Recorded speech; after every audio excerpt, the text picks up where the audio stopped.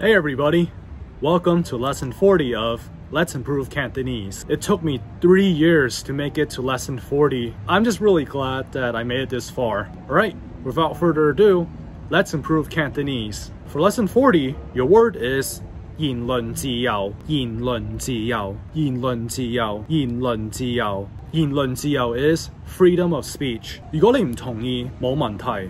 因為呢個係你個言論自由。喺美國你可以鬧總統，因為喺美國你有言論自由。喺大陸如果你話習近平係人渣，你會俾人拉，因為喺大陸冇言論自由。Alright, next word is 民主，民主，民主，民主，民主。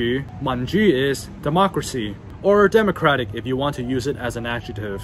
And this is something that you should always cherish, especially if you're living in a democratic country. 我哋相信民主，美國係一個民主國家，因為美國係民主國家，我哋有言論自由。南韓係民主國家，不過北韓係共產國家。Alright, last word is 獨立，獨立，獨立，獨立，獨立。獨立 is independence or independent。因為我想獨立，我唔想同媽咪爹哋住。我相信香港有一日會獨立。